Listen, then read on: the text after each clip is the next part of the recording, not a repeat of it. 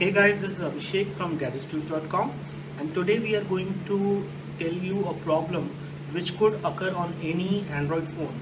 Right now we have the Micromax Canvas 3D device with us, but it is actually doing something on its own without me even touching the phone.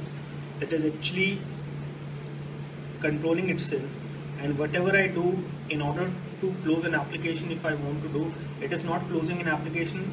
On the other hand, it is actually opening some other application, which is quite strange. For example, if I try to launch this game over here, even when I haven't touched the screen, it has launched something, and I don't know why it is doing that. So it has launched this game which it is trying to run on its own. I haven't actually launched this game. This game is running by default automatically, and again it will load the game to some extent, and then so now it will start playing the game, I guess, automatically. So I'm not even touching the phone and it is playing this game automatically on the device. So let me just try going across home screens.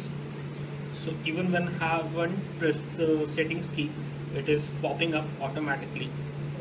So when I try to scroll the screen, the touch screen is not responsive and it is doing something on its own. So the phone has become a kind of unstable, and why this is happening to this phone right now is because I am using a charger which is not the official charger for this particular phone. The problem will happen to you whenever you use an unofficial charger with the device which is not meant to charge the device, and if the charger is actually supplying more current to the device. And let me just check the ampere rating of this charger. This charger gives a maximum current of 1 ampere, which should not be given to this device while charging, and this is not the official charger. So that is why this thing is happening, that the phone is controlling itself automatically and it is not behaving properly when it comes to the touch screen and other things, and it is doing things on its own. It is launching the apps. So once I have plugged in the charger again, and it is not an official charger, so it is a third-party charger which I am actually using right now, which is supplying more current to the device.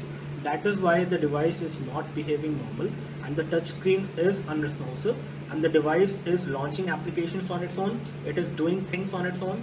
So if you are experiencing this problem on your phone, the best way to solve this problem is that you have to change the charger from which you are charging your phone. As you can see, once we have removed the charger, the phone is now responsive and it is not doing things on its own. It is not launching any applications automatically. It is behaving like normal.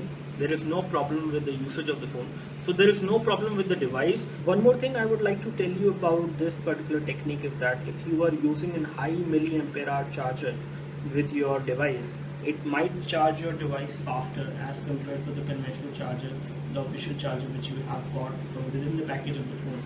But you will have this problem of the phone being unstable while charging. That's all from us. Thanks for watching this video. If this video helped you, you can click the like button